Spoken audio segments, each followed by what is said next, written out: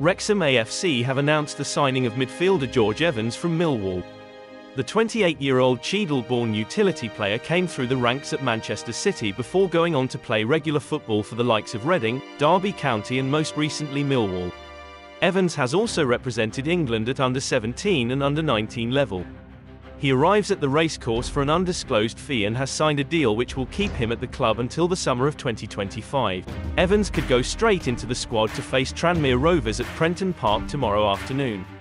I don't mean this disrespectfully to Wrexham, but George is a player who can play a lot higher than League Two, Rowett, Millwall's manager said today.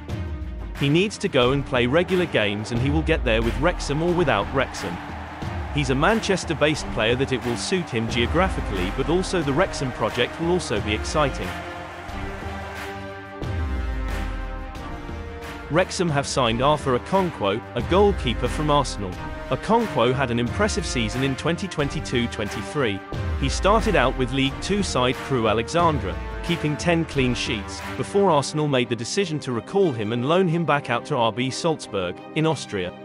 The move seemed like a good idea, with Okonkwo jumping from fourth-tier English football to first-tier Austrian football, but it probably went even better than anyone hoped. Okonkwo had also made a save in the quarter-final penalty shootout win over RB Salzburg, and kept a clean sheet in the semi-final against Lask. So he was a key part of their trophy win.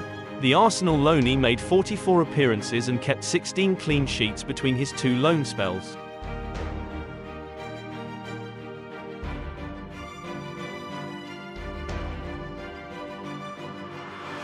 The 21-year-old keeper, who is 6'6", will be a fantastic addition for Wrexham, who have been in need of an additional goalkeeper since Ben Foster retired earlier this month.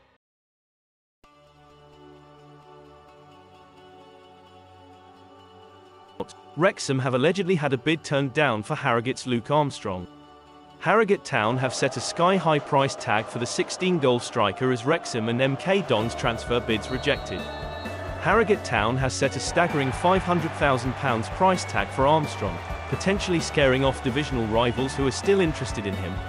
Wrexham is finding that other teams are upping the price tag on players because of our Hollywood owners. The question is, are Wrexham willing to pay the price, or will we move on and look elsewhere? With Paul Mullen back in training, how desperate are we? Wrexham FC have made no secret of their desire to strengthen their attacking unit despite scoring 13 times in their first 4 league matches, with last year's top scorer Paul Mullen missing the first month of the campaign with a collapsed lung. Luke Armstrong has more than proven himself as a top 4th-tier goalscorer whilst at Harrogate.